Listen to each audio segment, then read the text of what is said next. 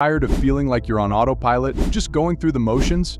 You wake up, scroll through social media, binge watch shows, and before you know it, the day is over without accomplishing anything meaningful.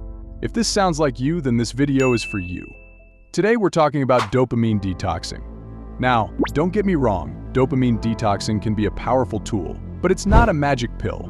A lot of people treat dopamine detoxing like a quick fix, a magic that will instantly transform them. But it doesn't work that way. Sure, you can challenge yourself to go phone-free for a week, but if you don't address the underlying issues, you'll likely fall back into old habits. I tried a dopamine detox myself. I went cold turkey on social media, games, and even TV. For a week, I felt like a monk. But the moment that week was over, I was back to my old habits, scrolling mindlessly and procrastinating on everything. So, I decided to dig deeper. I wanted to create a sustainable, long-term solution, not just a quick fix. That's when I developed my own Dopamine Detox Protocol, designed to help you break free from addiction, build focus, and achieve your goals. And it's 3 steps, and you must do each in order to have a successful dopamine detox. Step 1. Identify your triggers. Understanding your enemies is the first step to defeating them. This means pinpointing the specific activities, apps, or even people that send your dopamine levels soaring. It could be endless scrolling on social media, binge-watching shows, or even the anticipation of notifications. Use a digital well-being tracker. Most smartphones offer built-in tools to monitor your screen time. Utilize these to identify which apps consume the most of your attention. Keep a journal. For a week, jot down instances when you feel particularly drawn to your phone or other distractions. Look for patterns in your behavior. Be honest with yourself. Don't shy away from acknowledging your weaknesses. The more honest you are, the better equipped you'll be to address the problem. Step 2. Rebuild your reward system. Our brains are wired for rewards.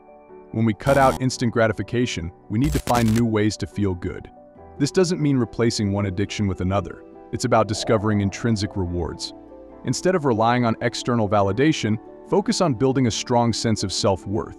Prioritize meaningful activities, engage in hobbies, spend time in nature, or learn a new skill. These activities can provide a sense of accomplishment and fulfillment without relying on external validation. Practice delayed gratification.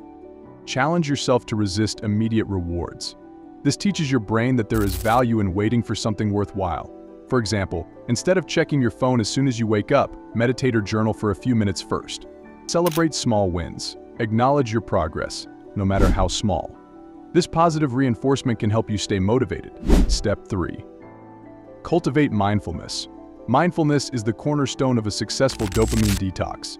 It involves being present in the moment and observing your thoughts and feelings without judgment. By cultivating mindfulness, you'll gain greater control over your impulses and cravings. Meditation and deep breathing. These practices can help calm your mind and reduce stress. Yoga and gym. These physical activities incorporate mindfulness and can help you connect with your body. Spending time in nature. Immersing yourself in the natural world can help you disconnect from technology and appreciate the present moment. Remember, dopamine detoxing isn't about deprivation, it's about balance. It's about reclaiming your time and attention and using it to build a life you love. And if you're still facing the problem to improving yourself, then you probably don't know the art of continuous improvement. I've already discussed in this video how you can master the art of continuous improvement. So check it out after this one. See you there.